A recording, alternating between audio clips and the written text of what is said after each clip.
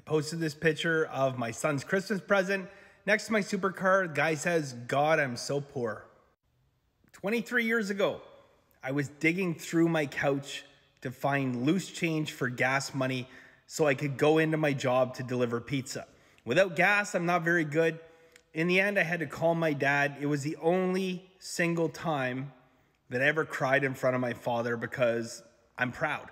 I didn't want to have to ask my father for money, but I needed money to put gas in my car or I was done. I made changes.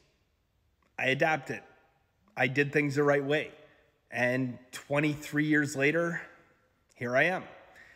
I guess the big difference in my life is I did things the right way. Okay, I was not focused on get rich quick. It was always about get rich eventually, but it wasn't get rich quick. So my point is, do things the right way. Don't waste your time on get rich quick.